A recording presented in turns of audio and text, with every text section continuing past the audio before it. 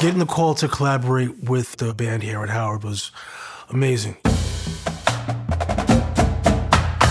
The more I thought about it, I was like, yeah, this is something that my music was designed for. I think they're gonna be in for something a little bit different this year.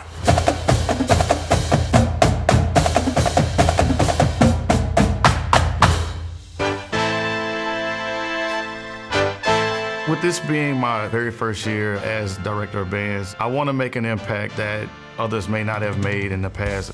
This is our 100-year anniversary, and so we wanted to make sure that we had something in play that would make our crowd go crazy. Please welcome him for the first time at Howard University, Just Blaze. It is an honor to do this. You guys are sounding great already. Let's get it tight, rock out, and have fun.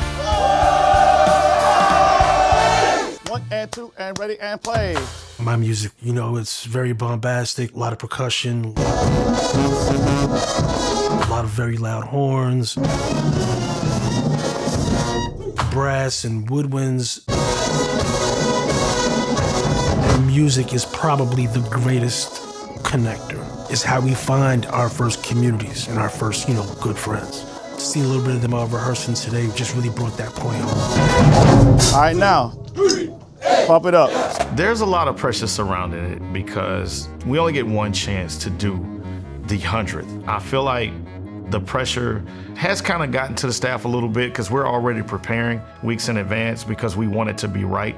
And we want our alumni to be very proud of the presentation that we put on the field. It being the 100th homecoming, we're kind of all bracing for the impact, to say the least.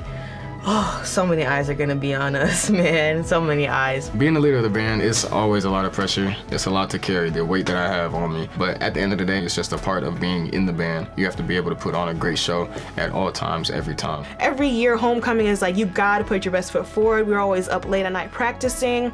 And with just that as celebrities, it's just like even more stress, but we always rise to the occasion for homecoming. And the first time I heard a Just Blaze track was probably the Joe Budden Pump It Up. When we discussed, I definitely wanted it to be a part because I feel like what our alumni does, they bring such an energy to the field that is unmatched. Howard University's band is known for, you know, the dance routines, right? And I feel like there's a way that we could present that that's going to be so exciting that, you know, people are going to be out their seats and they're not going to be able to contain themselves. I wanted to kind of keep everything as simple as possible. Start out with a strong introduction, right? You hear that build up and then right into it. 2, 3, 8. We'll speed the tempos up, get it to where we need it. You get a feel of it, let us know if you want to speed it up, slow it down. Of course, we're going to have choreography to it. Right. So we want to make sure that it's in the pocket good enough to where they can dance and play at the same time. So it's going to be a big production on the field. Nice, looking forward to it. We want our alumni to be very proud of the presentation that we put on the field. I feel like we can continue building on it from year to year to year. It'll be a situation where people look forward to this, like what are they gonna do next year?